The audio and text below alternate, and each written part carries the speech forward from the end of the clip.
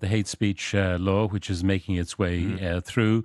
I don't know whether that is for a serious amendment, because across the water we've got J.K. Rowling, who has reacted to the Scottish hate speech kind of law about transgender and so on. And J.K. Rowling, she says, arrest me when I come home, the home of the Scottish Enlightenment. I'll be there when I come back. And she's had support from Rishi Sunak. Rishi Sunak, and I saw reading the newspapers out there in the Daily Mail, Michael McDougall as well. Yeah.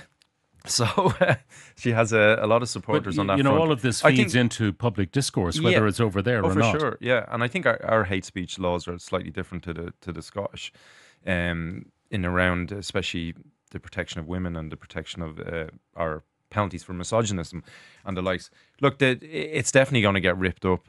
I doubt you're going to see anything in legislation for the locals and Europeans. That'll be political suicide. You're going to have some sort of holding pattern, kick it down the road.